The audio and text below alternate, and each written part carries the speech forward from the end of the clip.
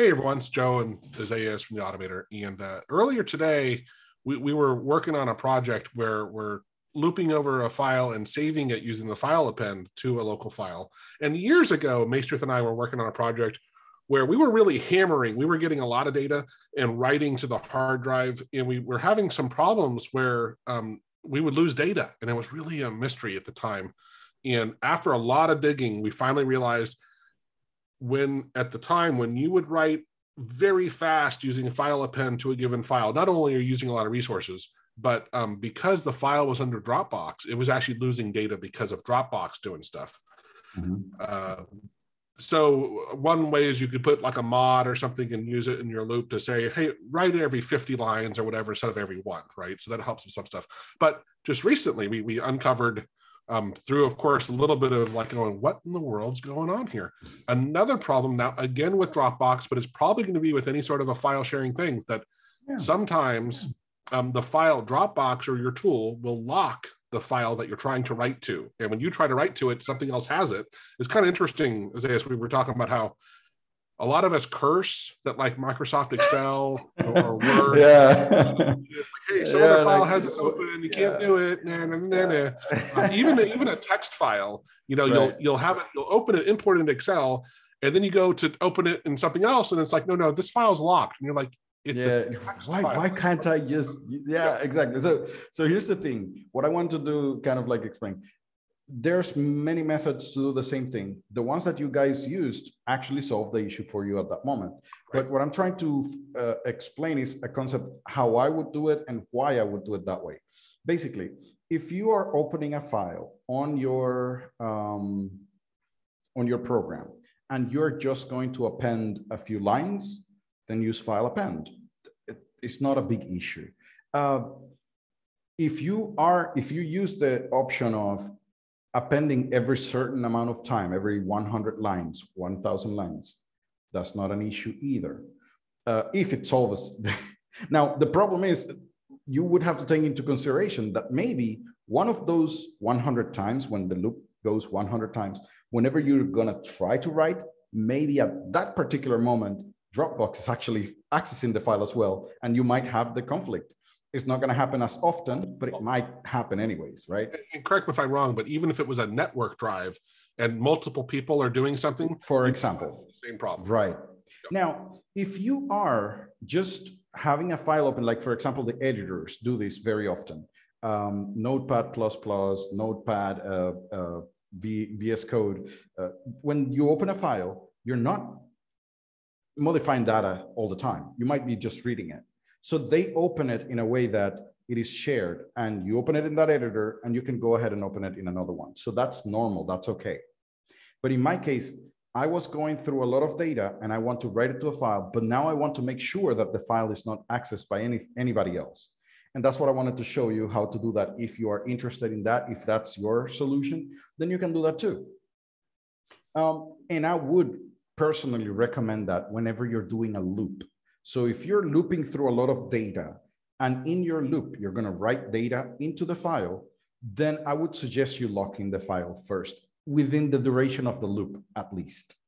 Then later on, you just release the file and do whatever you want with it. But during the loop, you don't want anybody else touching that file.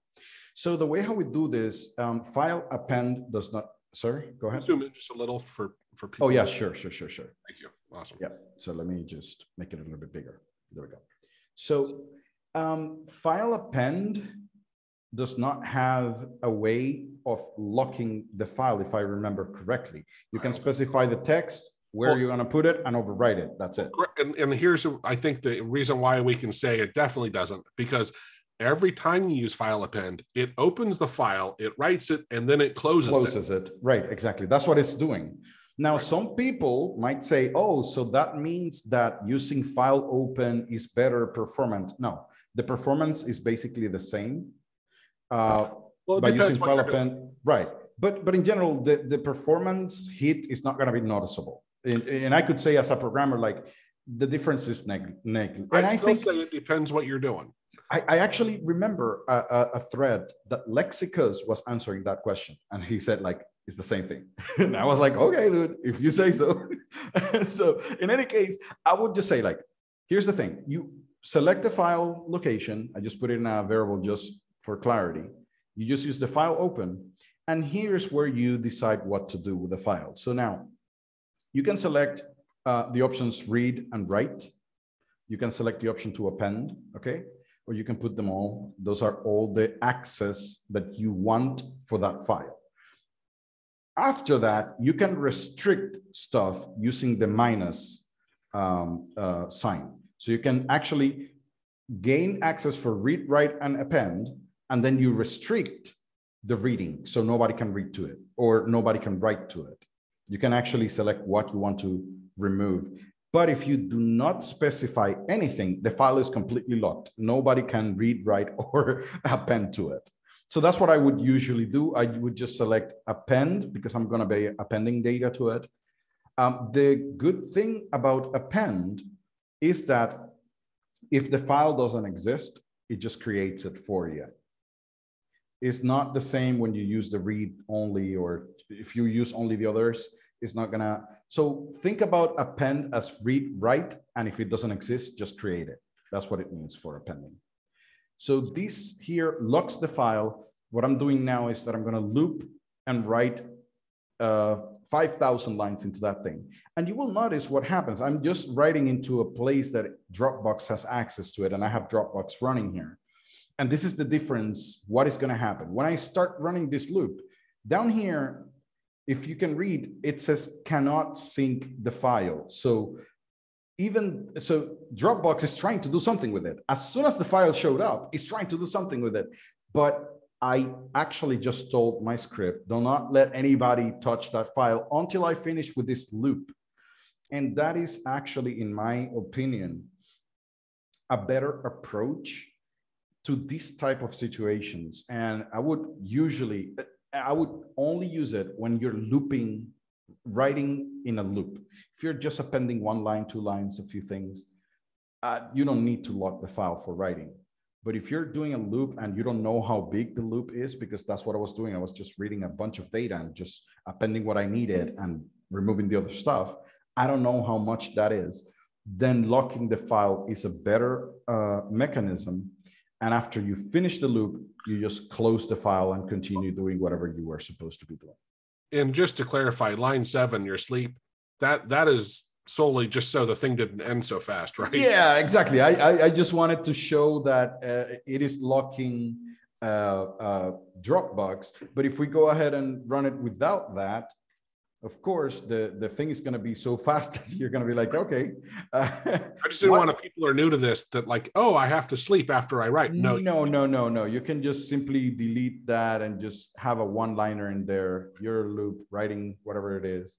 And once you do that, you notice that it just disappeared. So it is something that if you do this, you're not going to even see that something happened. That's the reason why I put the sleep in there. But just make sure to understand the concept of the difference between file append and file open. File open gives you a little bit more control over the file itself. That's all. Yeah, and so basically, again, if you have anything or anyone that might be trying to access your file while you're doing something, this is when, hey, it's really worth looking at this. And the file object does so much more as well, right? Yes. It's crazy the other stuff it does. It's really advanced. You don't have to use, like he's using it here. It's not really complex, but it can be, you know, if you get it. So just to kind of like demystify, you just open, write, and close. And file append is exactly that what it does. File append, you tell a text that you want to put into a file, .txt. It will open that file, write to it, and then close it on one line. So you're doing the same thing. The difference is that in this situation, you decide when to close it. File append does not allow you to define when to close the file. Yeah. Even though there is another way that you can do this, and with the loop command, there is a way when you loop read a file. Right. When you loop read a file, you can read the file that you're going to read in file, right? And you have an output file. If you have an output file right here, if you have that, right? you have an in file and an out file. This out file, whenever you use file append like this, it doesn't close the file until it finishes the loop. That's another method that you can do. Oh, I haven't heard that. That's oh, yes, it is something that if you go to the, honestly, to me, that's not good.